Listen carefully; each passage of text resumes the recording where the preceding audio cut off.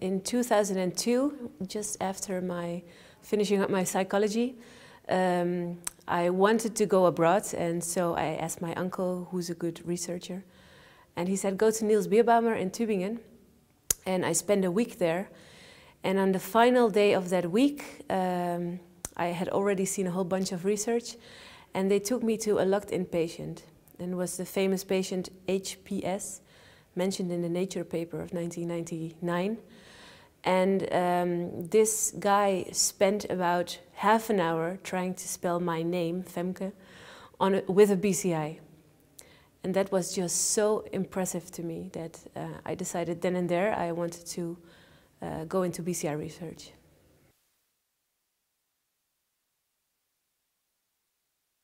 The most pleasant memories probably come from working with the patient, visiting them at home, learning a lot about what it is to have disabilities, and especially what it is to live with disabilities, and that you can be quite happy, even if you're disabled. And seeing that these people are extremely strong people, they can overcome very extreme situations, they create their own technologies in a way, and they're very interested in BCI technology, very innovative, open people.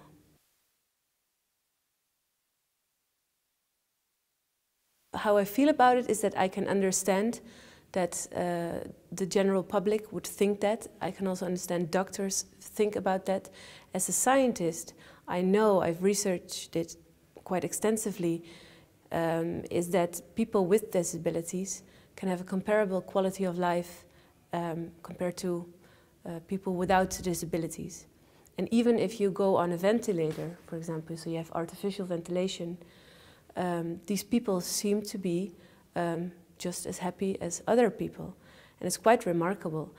And so it greatly bothers me that most of the doctors actively disencourage people to go on a ventilator and to let it happen that they die at the end of their disease. I think that's not the correct information to give to patients.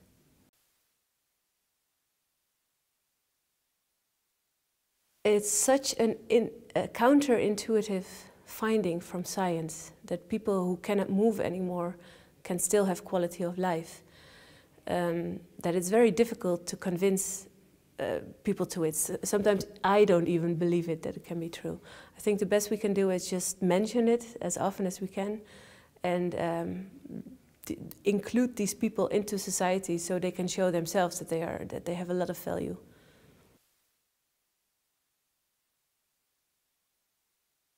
That credit I have to give to Niels Bierbaumer, even though he's notoriously and maybe infamous sometimes, but he's the person I think who knows so much about the brain and how it works.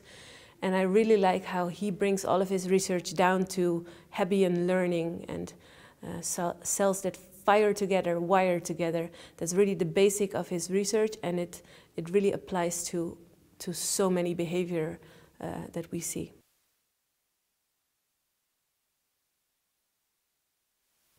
Right now, I hope to accomplish that I really start a wave of interest for neuroethics and acceptance of neurotechnologies. I would like to promote that the general public is more actively involved in the ethical debate, in the societal debate about neurotechnologies. And I hope I can contribute to that, if I find the funding for it, by a lot of focus group interviews and a lot of explaining neuroscience to the general public.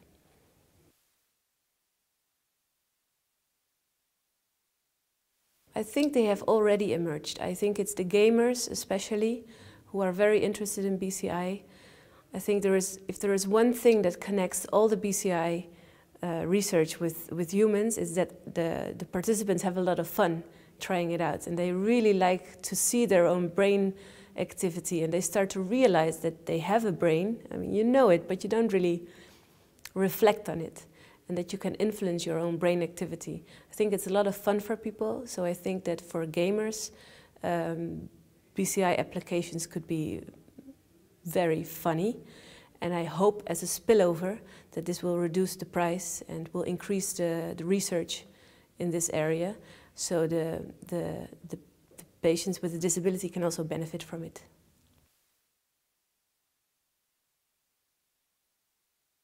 I think non-invasive BCIs mainly, a project like Decoder, I really like this. I hear from some neurologists that they really would like to have wearable, real-time systems that can help them diagnose patients. And invasive I also think is very promising, because patients keep telling me that they want invisible systems. They don't want to have attention drawn to them. And in that sense, I think the wire should be inside the skull, so you can sleep with it, you can have a shower with it.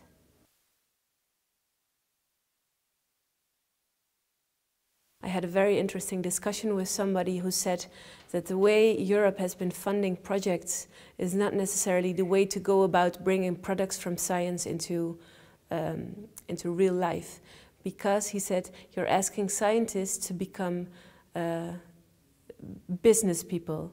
So they do all the science, and then in the end you ask them to think of a business model, and they cannot do this very well, or not with the kind of funding they're getting. So maybe the European project should be run more like companies, where you have real management and also dedicated resources to manage the scientist, so they can excel at what they do best, but somebody else can take that knowledge and bring it to the market.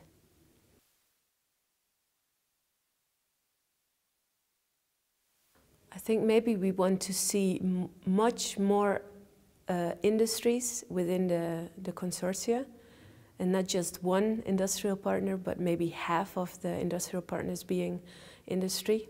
Another recommendation that I would like to make is that there should be more than one ethical groups in each consortium to work out this societal acceptance, and to make sure that that the scientists are developing something from scratch which has the potential to be accepted also by the public.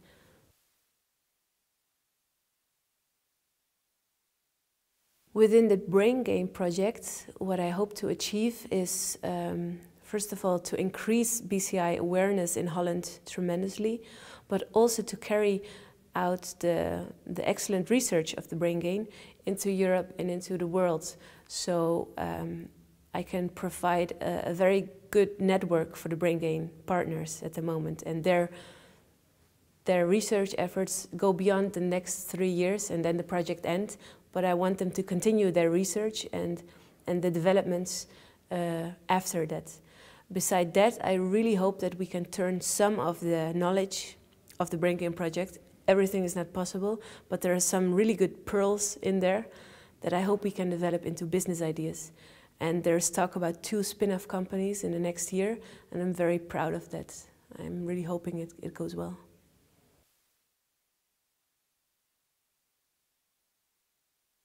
Well, there were many, but I'd like to mention one story about a woman we'd been following. She was locked in at that time, and she was being interviewed for a German documentary.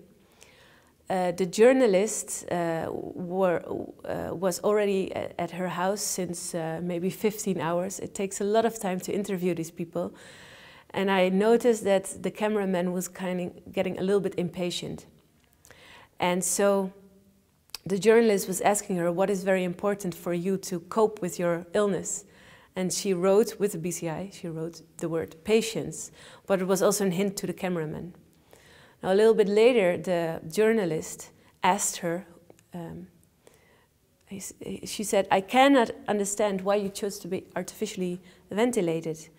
And with the BCI, this woman wrote, life is always exciting, valuable, and interesting.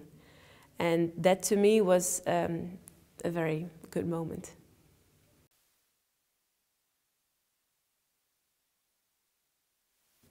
I see many more students getting enthusiastic about BCI research, and they have very innovative ideas.